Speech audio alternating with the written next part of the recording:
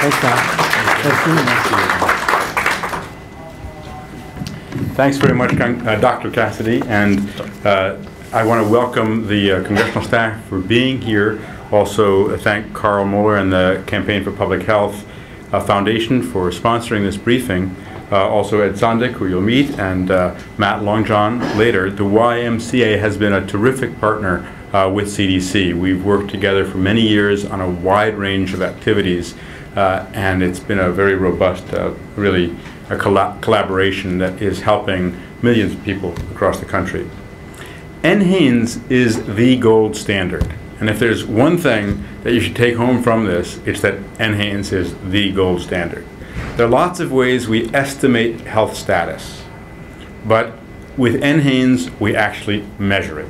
And we measure it in ways that are so meticulous that and excuse me, Cliff, I've got to say this, but in an organization full of people who are scientists, who are obsessive compulsive about their data, they are the most obsessive compulsive about how they collect their data. So they want to make sure that when we have a result through NHANES, it's right. It's not just what people tell us, it's what we measure.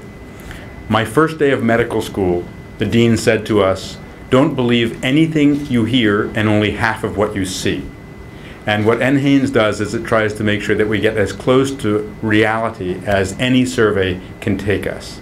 That means that they've systematically studied, for example, how to collect delicate information. And it turns out that people will be more honest with a computer than they will be with an interviewer. They will be more likely to disclose high-risk behavior.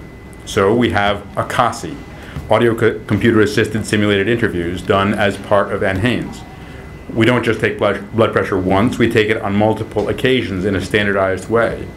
We don't just measure the results in any laboratory, we measure in a meticulously standardized laboratory so that we know over time what's happening and that we have exactly correct results. That gives us information about high blood pressure, diabetes, cholesterol, hepatitis C, a wide range of conditions that we would not know if it were not for NHANES. It's also very important to measure health disparities because we measure in different population groups. And as I suppose you'll hear, because I've certainly heard about it, you've got some new population groups that are being measured right now for the first time ever in NHANES. This gives us data not just on who's diagnosed or treated, but who has a condition that isn't known to them or to the healthcare system. Take high blood pressure as an example. High blood pressure kills hundreds of thousands of Americans each year. We know from NHANES, and only from NHANES, that there are 67 million Americans with high blood pressure, and that 54% of them don't have their blood pressure under control. We know that of the 36 million Americans who don't have their blood pressure under control, 16 million are actually on treatment, but not adequately or effectively to control it, and therefore at a much higher risk of a heart attack, or stroke, kidney failure, or other problems. So the NHANES information provides the gold standard for identifying a problem and for tracking whether we're addressing it adequately.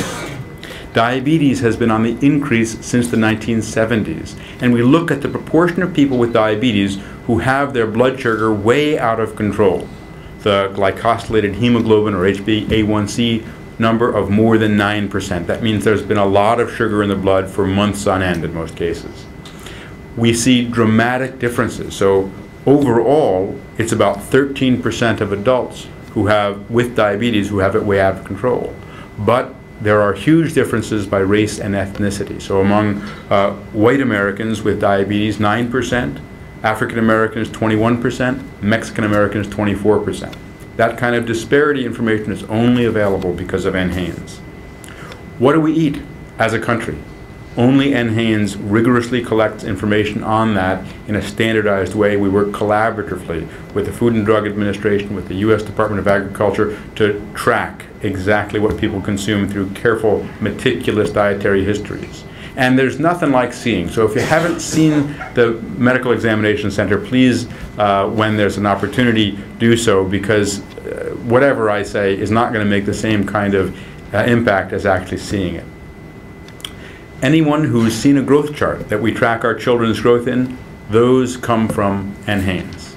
And now for the first time, we're measuring child physical fitness. So we'll be able to say how fit our children are going forward. This is important.